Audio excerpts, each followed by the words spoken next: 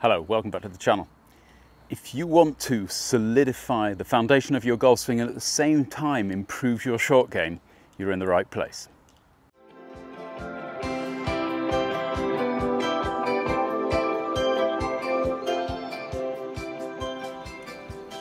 Obviously the basics of the short game, the basics of the full swing are going to be very, very similar. We like to call the chip the baby swing.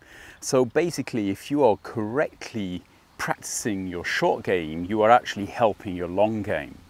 And one of the main problems that we all have as beginners or even advanced players is basically getting into our heads that the loft will lift the golf ball into the air and we don't have to do anything to help it. And strangely enough, it's when we're chipping as advanced players that sometimes these fears and lack of trust actually come into play and we start scooping the ball, topping the ball, hitting it fat, although there's no real reason to do that. So what I want to do today is just basically take you through a few of the basics of basically the swing movement and also how they should be incorporated into your chipping. And if you start by chipping on a day, you will actually find when you get out onto the golf course, you are getting into better positions in your swing as well. So what are we talking about here? Well, one of the main things is basically with every shot you hit on a golf course, you want to be trying to keep your hands ahead of the ball. Well, okay, maybe not in a bunker, but otherwise every shot you hit on a golf course, well, unless you're lobbing it. But then we don't lob it very often and we try to avoid the bunkers. So every shot apart from that, except maybe the putt. But no, maybe the putt has the hands a little bit ahead, but I digress. Let's get back to the point. What I'm really talking about here is how do I get my hands ahead of the ball at impact? And it's quite simple. I've got to have my hands out here. I've got to turn my shoulders. How do I turn my shoulders? Well, to turn my shoulders fluidly through impact, I've got to turn my hips. So one of the basic things that we want you to do when you're chipping a golf ball is to actually stand to the golf ball with your shoulders and your club pointing where the golf ball should land. But then I want you to open your stance, because by doing that, you are going to actually make it easier to turn your hips. In fact, they're going to turn totally automatically. You don't have to think about it. You don't have to be as active in the hip rotation. You can really just get your shoulders rotating and they'll take your arms, your hands and your club through the ball. We've talked about this in the long swing over the past few weeks, and I think this is something which is imperative when you're chipping and pitching the golf ball, is opening your stance up, remembering that it's only your shoulders, your arms and your hands which are controlling the direction that the golf ball's going in. Your hips are basically making it more difficult to turn or easier to turn. So if you take your address position with the ball first of all across the center of your chest and then open your stance up, you're in a good position to start. Obviously in the chip position we're going to have little or no wrist and elbow action in the swing. It's a real question of getting the shoulders down on plane. And next to the putt, this is one of the most difficult shots to do that. And I think this is one of the reasons that so many people struggle with their short game, is because you have a very short club in your hand. You should be turning your shoulders extra steep into the ball, because by turning them steeply, you are actually helping the shoulders to guide the arms, the hands and the golf club through the ball. So getting this steepness in your shoulder rotation is imperative. And that means more upper body tilt towards the ball in the address position and still getting the feeling of crunching, especially in the follow through, this trail side to get the trail shoulder down, and that will help to guide the arms and club through the golf ball on plane. If you get any kind of a flat rotation, your arms are going to swing over the ball, or you're going to have to come down to get at the ball, and you're going to start hitting the ball less cleanly.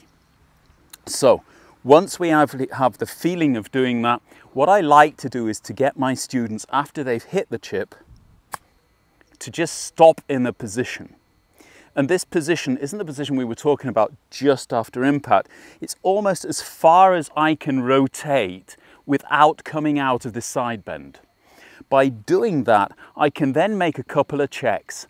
There's really only three things, or say 4 things in your golf swing which are really going to mess it up, and they're all to a greater extent mental. They're all about trying to get the ball to fly, and strangely enough we will do these things intuitively even if we're a good player. The first one is quite simply we tilt backwards. You'll see this in the bunker a lot, that people tilt backwards, their weight goes onto the trail foot and they try and scoop the ball into the air. The second one is that they start to spoon with their wrists, trying to lift the ball into the air, and if they do that a little early, they're going to scull it and top it over the green. The final one is basically, as I was saying before, getting the shoulders and keeping the shoulders on plane and getting the hip rotation. So getting the shoulders on plane and hip rotation. Hip rotation is helped by the open stance. Shoulders on plane is basically helped by getting that trail shoulder down.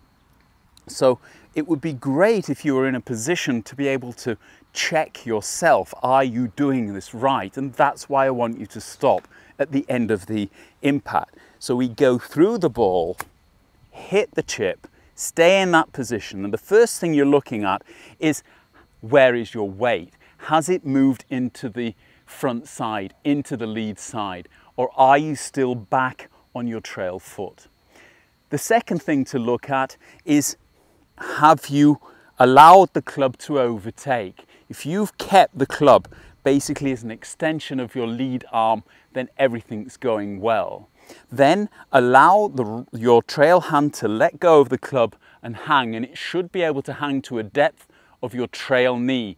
So you don't want it kind of up on your thigh, you've got to get down there. And really for the majority of you, you can't really turn too deeply through not only a chip shot, but any swing through the golf ball.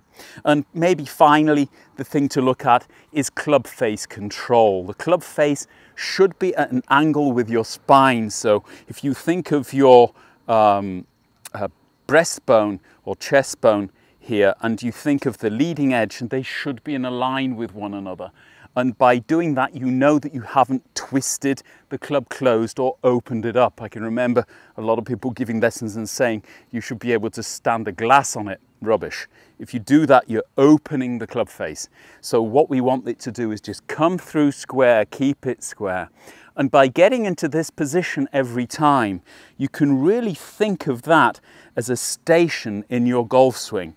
A station that when you are chipping the golf ball, you're actually going to stop at. But a station when you are hitting a full swing that you're going to drive through, where the club will eventually overtake you and pull you up into the end position. By drilling your body with golf balls to actually go into this station, you are actually helping yourself to get this feeling for synchronizing the hip rotation and this side bend in your trail side. But you're being helped by this pretty open hip stance, which is helping you to rotate your hips through the ball. So once again, once you get to that end position, try and feel where you are. Where is your weight? Are you into the lead side? Where is your club relative to your lead arm? Has it overtaken? Look at the club face. Is it still parallel or square to your chest bone? And finally, if you were to let go of the club with your right hand or your trail hand, can you reach down to your trail knee? If you've done all of those things, then you can expect the ball to have a pretty good result. If you have not done those, then at least you know what the problem is. And finally, if you've done all of those and it still hasn't gone very well, then that's down to the timing. And if you haven't timed the club or the shot very well, then think about what were you thinking about. It's a strange thing to say, but a lot of times it's your conscious mind which is blocking your timing. Your need to try and get the shoulder down, try and turn the hips, keeping your arms stiff. All of these thoughts are actually blocking a nice fluid swing, which is being controlled by your unconscious mind, the so-called cerebellum or small brain. And that is basically going to be totally blocked by somebody standing there trying to do it correctly. So try and keep all of your swing thoughts without a golf ball, making practice swings, getting into that position every time, and then basically trust your short-term memory to just call that shot up. And you can see you can hit these lovely little chips into the target all the same every time, because you're getting into the same positions every time. And believe you me, when you get out onto a golf course, you will start to actually feel this position as a station in your golf swing. Swing through that position and suddenly you'll be hitting straighter and better struck shots, even with your drivers. Hope this helps. If it does, please hit that like button. If you haven't subscribed to the channel yet, please do so. Don't forget to hit the little bell for notifications. Once again, a big thanks to all the patrons who are supporting the channel. If you would like to support the channel, I shall leave a link below. Otherwise, look after yourself and we'll be back very soon. Bye-bye.